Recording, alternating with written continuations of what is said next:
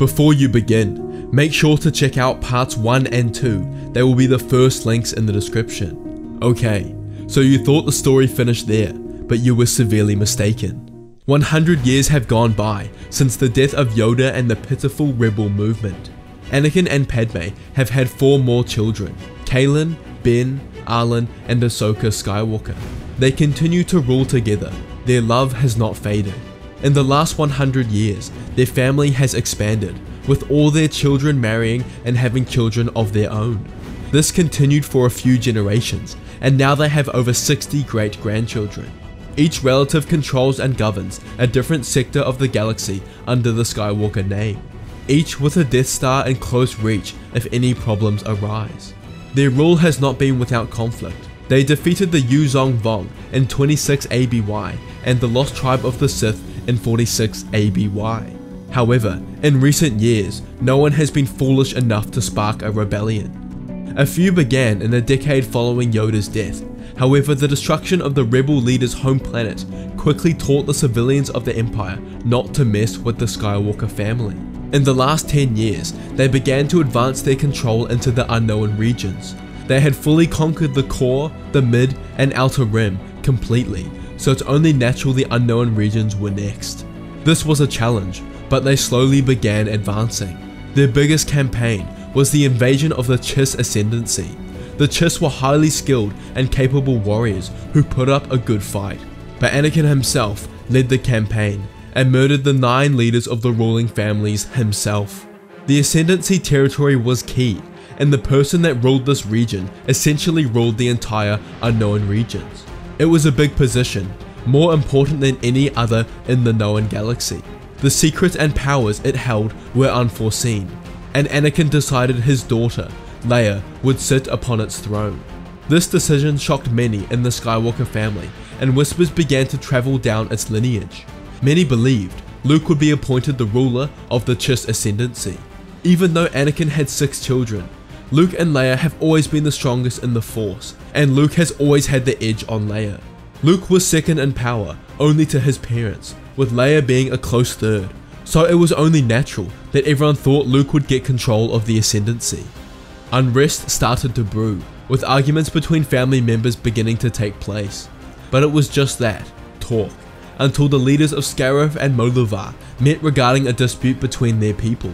The ruler of Scarif was Grace Skywalker, granddaughter to Luke, and the ruler of Molivar was Baron Skywalker, the grandson of Leia. Baron began making fun of Grace, laughing about how his grandmother Leia was appointed to rule the Chiss and not Luke. He makes multiple remarks, highlighting that Anakin and Padme must consider Leia higher and stronger than Luke. Grace tells him to shut up, but he just laughs. Baron concludes by saying that something must have happened behind the scenes that they don't know about. Something that showed Luke's weakness in the Force. Grace pushed the table away in frustration, ignites her purple lightsaber and points it at Baron, telling him that if he speaks another word, he will die.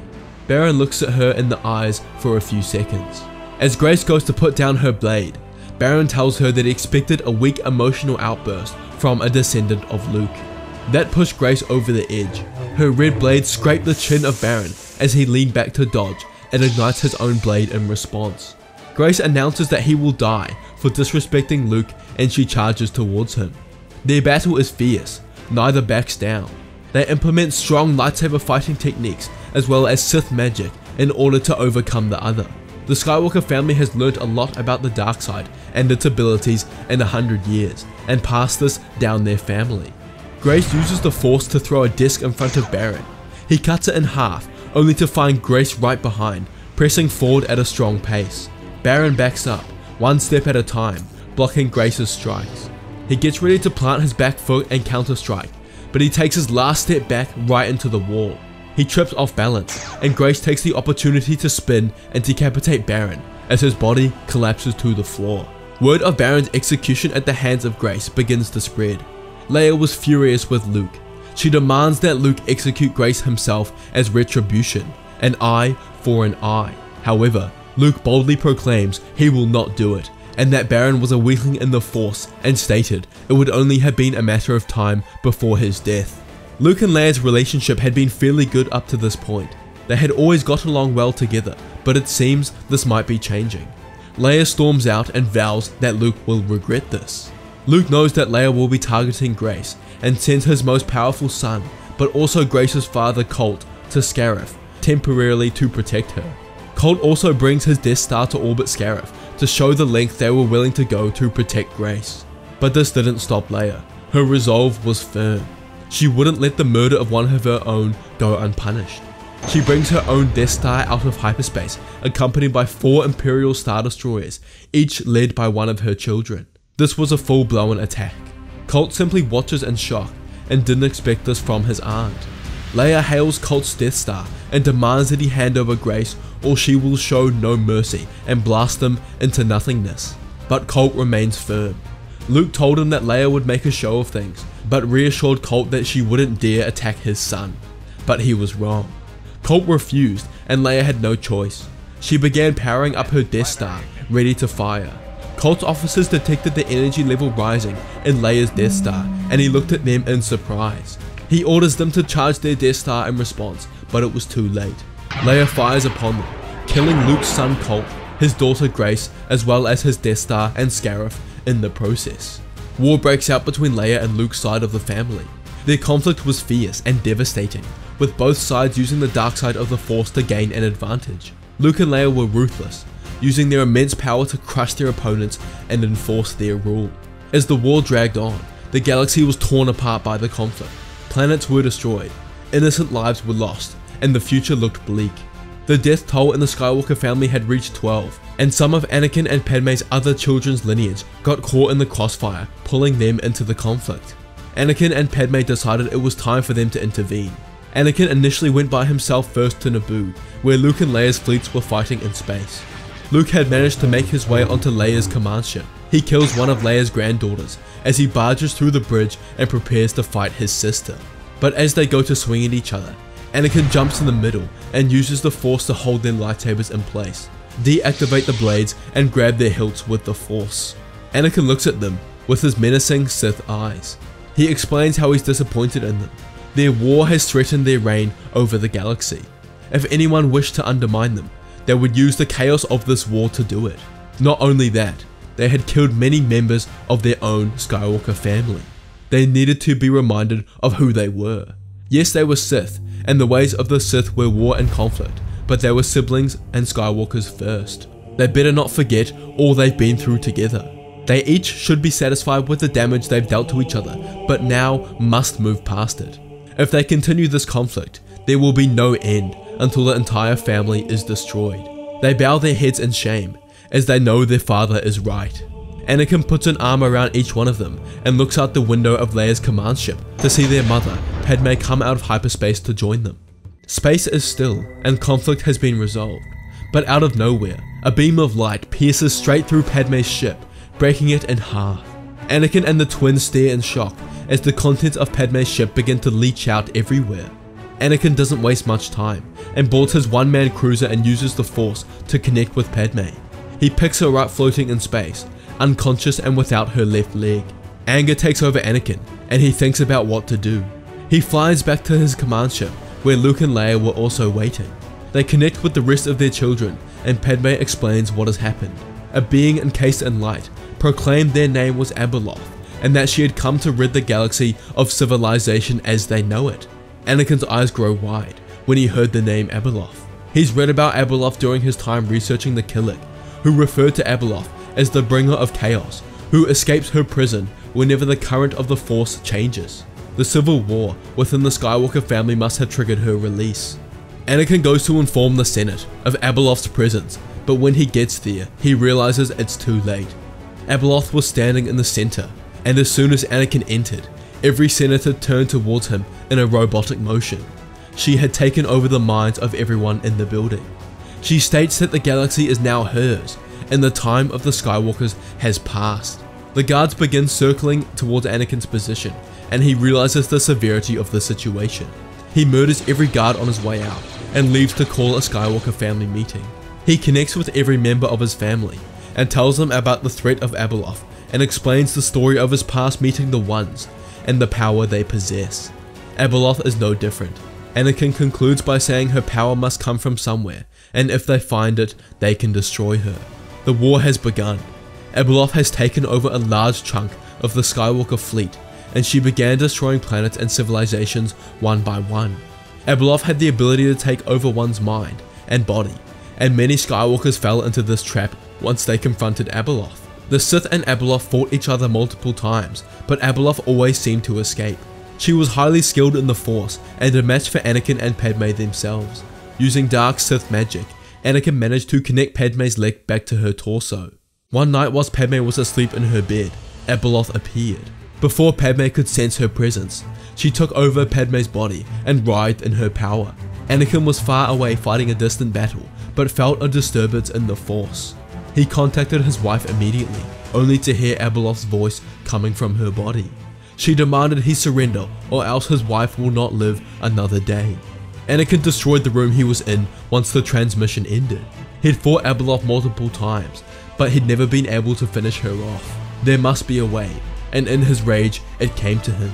Only one thing can kill one of the ones, the dagger of Mortis. But it's on Mortis. He hasn't been there in over 100 years. He doesn't know if it even exists anymore, but he has a plan. He contacts his 6 children and orders them to come to him right away. The 7 of them fly towards the coordinates where Mortis was previously. Anakin turns to his kids and asks them to lend him their strength in the Force as he needs their power. Anakin sticks out 2 hands and begins pulling them apart. In the dead of space, light begins to emerge, the gateway to Mortis. Anakin pulls harder and harder, channeling the Force through his children, allowing him to achieve the ultimate power. His fingers snap to the side as he rips open the fabric of space and time. The gateway to Mortis has opened. They enter and look around. The planet is mostly destroyed. All buildings crumble to the ground. Anakin heads to where he killed the sun all those years ago and finds what he's looking for, the dagger of Mortis that can kill Abeloth. Abeloth's base was on Coruscant, where she continued to manipulate the government to her side. She had taken over Padme's body, so this was particularly easy. She looks to the atmosphere as Anakin and his entire fleet begin making their way towards her. Anakin would do anything to save his wife, and a direct campaign was his best opportunity. He and his 6 children fly down towards the surface, whilst the starships fight above. They head straight towards Abeloth's location, who was ready for their confrontation. She wielded Nightbringer, Padme's ancient Sith sword that could break the blades of lightsabers. But Anakin had come with his own sword. The fight begins as the 6 Skywalker children and Anakin surround Abeloth, disguised in their mother's body. She swings Nightbringer ferociously and blasts the children with lightning. Kaylin advances from behind, going for the killing strike, but a swift kick in the midsection sends her back. In his anger, Ben goes to counter Abeloth's strike, but gets sloppy and allows Abeloth to capture him by his neck. His father swoops in, bodying Abeloth out of the way, only seconds before Ben's neck would have been cracked. Abeloth stands strong, but realizes she cannot overpower their entire family. Abeloth stomped on the ground multiple times, putting every ounce of the Force into each blow. This caused a cataclysmic earthquake on the planet, and the Skywalkers could hear buildings beginning to crack and crumble around them. Abeloth thought she could do this to lure the Sith away and make her escape. She knew she couldn't win this fight, but she was wrong. She overestimated the Sith. Anakin did not care about Coruscant. He was willing to let it all die if it meant he could save his wife. He'd let the whole galaxy burn if it meant he could save Padme. He connects with his wife's body through the Force and begins seeing reality from Padme's eyes. He'd never done this before. He didn't know it was possible. Could it be that there was a Force dyad between Anakin and Padme? Anakin's desperation to save her must have activated it. Anakin took this chance and transferred his Force essence and power through the dyad into Padme, which forced Abeloth out of her mind and body, causing the frightened looking being to drop to the floor. Taking this opportunity, Anakin grips her in place with the Force and throws the dagger of Mortis right through her chest, killing Abeloth. They had to get out of there quickly. It could be seconds before buildings collapse on them. They use the Force to run towards their ship at tremendous speeds and manage to escape. They look behind them at Coruscant. The Senate was no longer under Abeloth's control, but it didn't matter as every skyscraper toppled to the ground, turning Coruscant's surface to rubble. Anakin and his children hugged Padme deeply. They had almost lost her, but through the conflict, the majority of the Skywalker family survived. Although Coruscant was gone, they would quickly re-establish their absolute control over the galaxy. Anakin was convinced Abeloth was the final hurdle in their quest for galactic control, and now no one could oppose them. The Skywalker family would continue to breed and pass down their genes through generations and generations. Anakin and Padme, the heads of the family and ruling dynasty of the galaxy, would remain unopposed until the end of time. Thanks for watching, everyone. This is probably the last part in the series, so comment on what other series you would like to see. If you enjoyed this video, you have to watch What If Padme Was a Jedi or What If Anakin Was a Mandalorian Jedi. Please consider becoming a member or Patreon to support the channel. It's only $1 a month. Comment what you thought of the video and I'll do my best to respond. And I'll see you all next time.